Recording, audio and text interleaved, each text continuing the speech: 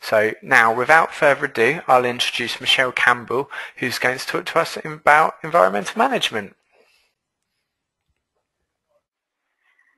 Hi, my name is Michelle Campbell.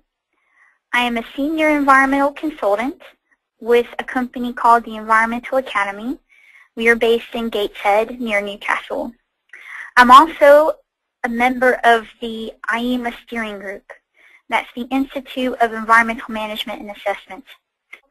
I've been writing environmental management systems for a long time, and I think these bullet points are the best way to describe one. It's a tool to control, improve, manage, and monitor. We have to do all of these things with our environmental aspects and impacts. All management systems, including an environmental management system, is based off of plan, do, check, and act. This is a cycle that all businesses should try to incorporate to ensure the efficient running of them. The engine that drives plan, do, check, and act is continual improvement. Without continual improvement, this cycle would fall down, it would stop. Let's talk about the benefits of doing this, of thinking about resource efficiency, of thinking about environmental management. Well, there's three main ones that I see over the years of doing it, is profitability, ensuring compliance, and the wider corporate responsibility agenda that is becoming more mainstream now. So let's explore these a little bit more. Profitability or financial benefits.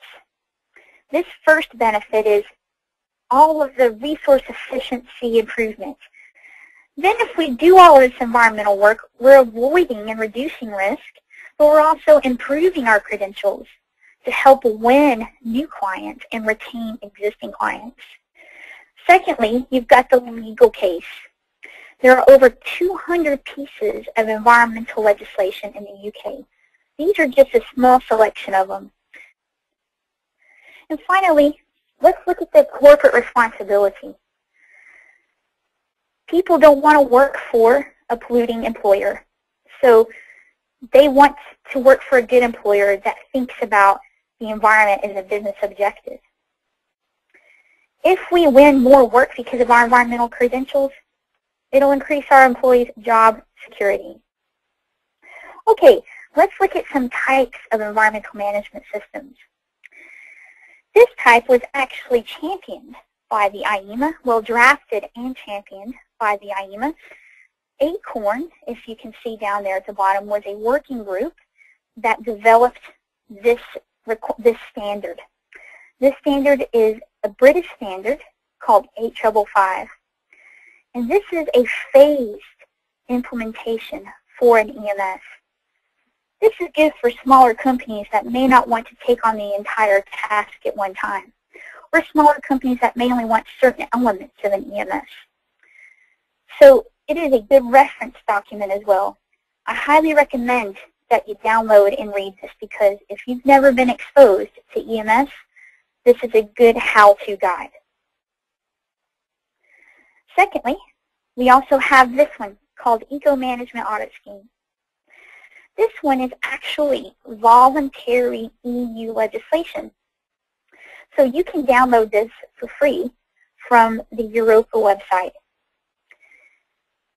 If you download and read it, you will find that it is very, very similar to the most popular EMS standard, 14001.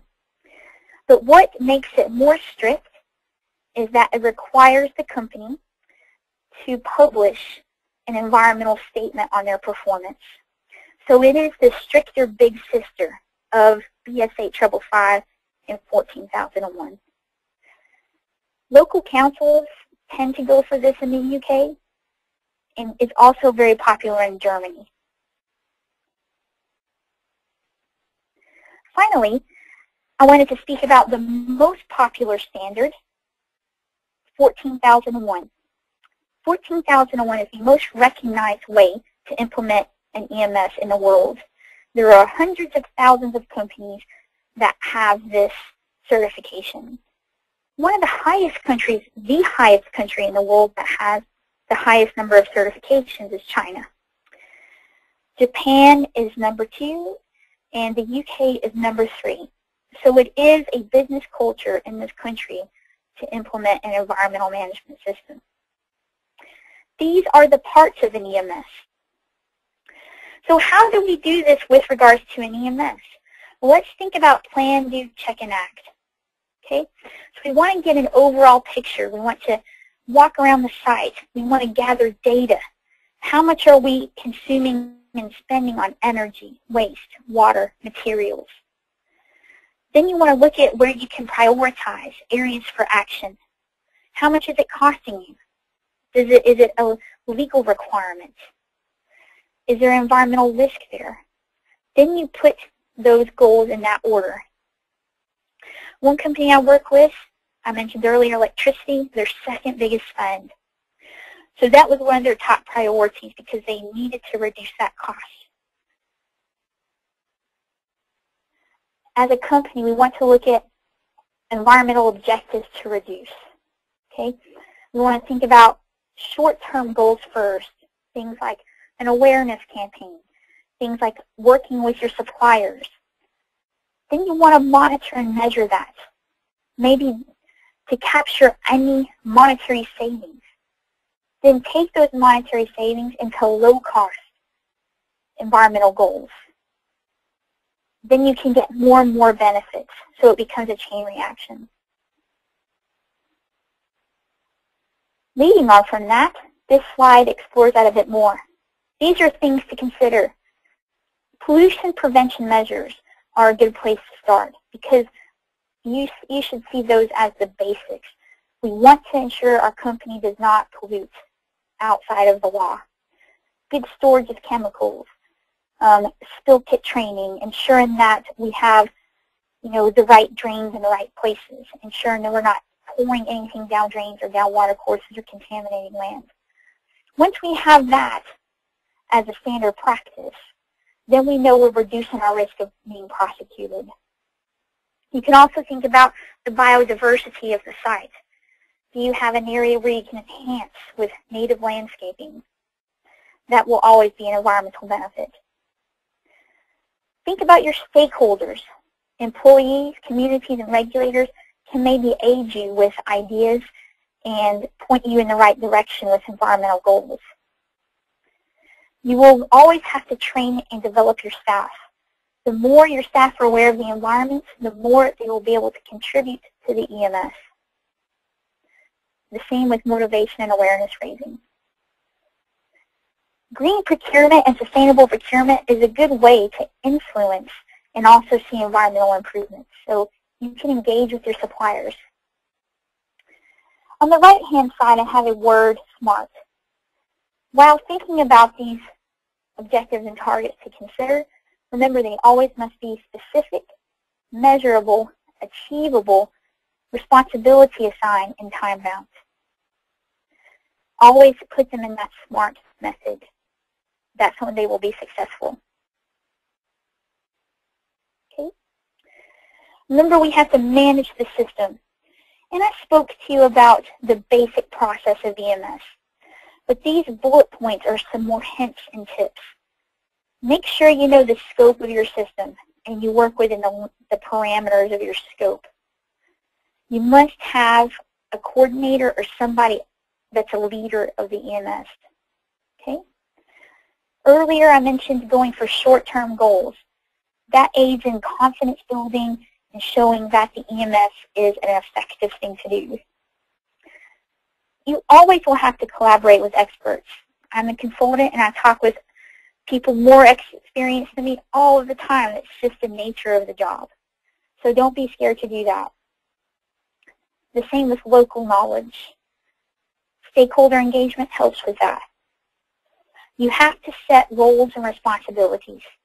If that's not clear from the EMS, lack of ownership is a big weakness in a lot of people's EMS, and it eventually becomes ineffective. Okay? Training should occur throughout that whole process. There are barriers. Life doesn't exist in a vacuum, so you'll have to anticipate those barriers.